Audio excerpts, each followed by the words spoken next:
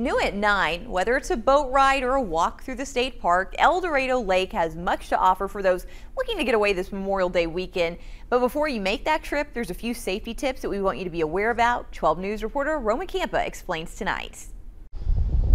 This summer is going to have an increase in foot traffic and lake goers than last summer because we got water in the lake again. Before you head down to the docks, Jacob Morgan with El Dorado's Shady Creek Marina says there's boater etiquette you need to be aware about. The rule number one for all boaters is head on a swivel. So every time you make a turn, I'm looking where I'm going to turn. There's no lanes to stay in. It's not the highway. You're not driving down Kellogg.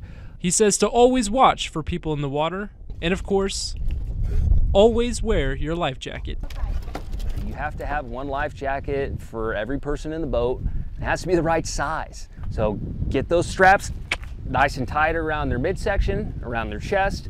Pull up on the shoulder straps, make sure they're nice and secure. If you're not going to be out in the lake, you don't necessarily need to wear one of these life jackets. But Jake does say that if you're going to enjoy the state park, to be mindful of the environment. Walking around barefooted on the shoreline may not be your best bet.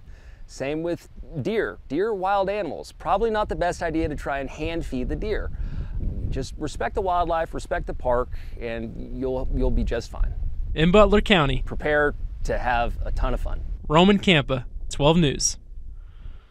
With severe weather expected this weekend, Jake says the clubhouse will be open if people do need to take shelter.